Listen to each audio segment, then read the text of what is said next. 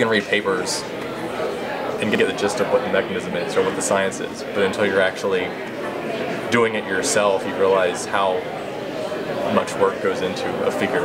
It means a lot to me that I had these patients who were willing to give so much of themselves. Like, it really makes me kind of emotional.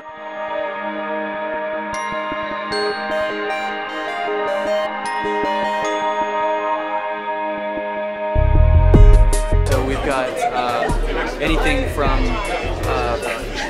super zoomed in at the cellular level, like one part of one protein, to global public health presentations. So you can basically do research on anything here, which is nice.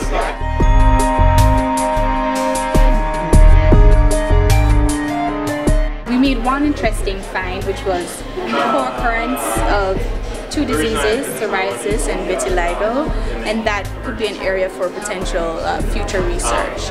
It was also great to know how you have the work that goes into forming a research project, and it makes me know that how much I want to divide my time between clinic and academic research in the future.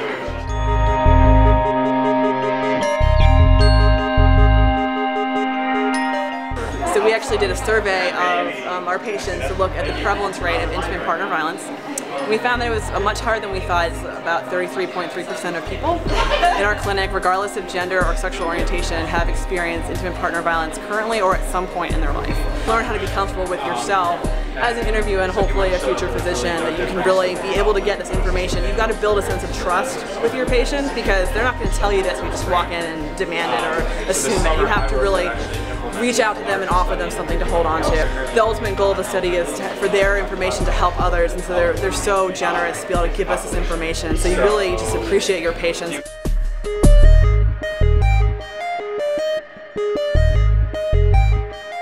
Essentially, we're trying to figure out what properties, what activities the cells that are communicating have to do in relation to each other in order for the learning of a sound to take place, for the brain to recognize this as something that's biologically important for the organism to hear. Simply put, it's just learning a sound and learning how to remember it later on. So one of the missions of the John B. Graham Society is to get people that maybe don't have much background in research or be interested in research and used to giving a poster presentation or an oral presentation, which is, I think anyone that's a physician will tell you that you have to get used to sort of public speaking and presenting data and being concise and communicating clearly. And I guess people say that research is kind of the currency of academic medicine, so this is a good first step.